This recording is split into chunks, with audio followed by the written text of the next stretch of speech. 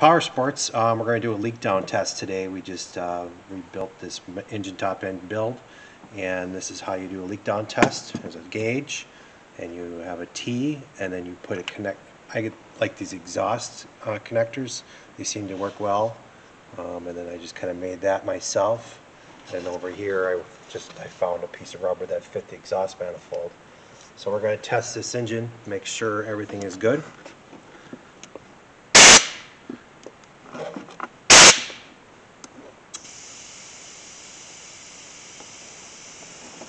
You go up to 10 pounds. And the needle's moving a little bit, so let's see where the leak is.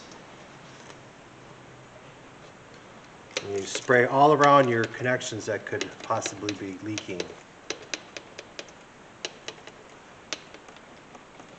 And this is just some soap, mostly water mix. Spray your base gaskets. Temperature's lost a PSI in about 30 seconds.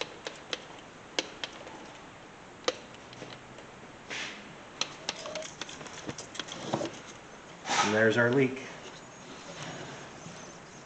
So this customer needs an exhaust manifold. We'll get them a new exhaust manifold and do their test when we replace it.